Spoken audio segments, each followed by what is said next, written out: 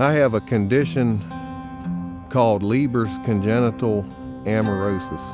It's a genetic disease. It's a problem with the retina in the back of the eye where it connects to the optic nerve. In some respects, blindness is a limitation. I think as I look back over my life, I can also see how it's been a blessing.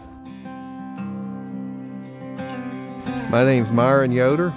I live in Gladys, Virginia, and I'm 37 years old. I grew up on this farm, have a lot of memories here. We moved off of this farm when I was 13 years old, and now about 2 years ago we had the opportunity to come back in and purchase the farm, and we're in the process of getting a dairy established here again.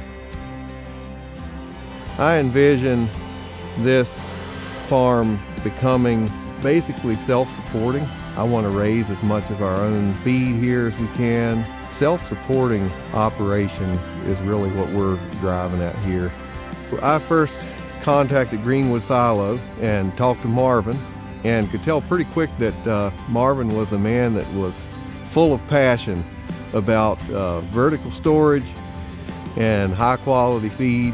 I would say that's really one of the main things that drew me to Greenwood Silo was Marvin, and that's probably largely the reason why we decided to go with them. Having an automated feeding system for us here is very important. Being blind, I shouldn't be trying to drive tractors and skid loaders, so I wanted to have a system where I could come out here and be able to feed the cows. Life is full of challenges. There were times that the future looked really, really bleak, but our faith plays a big part in who we are as people, has really helped us be able to overcome some of these difficulties, and I've seen a lot of miracles happen, things that we would have thought would have been impossible.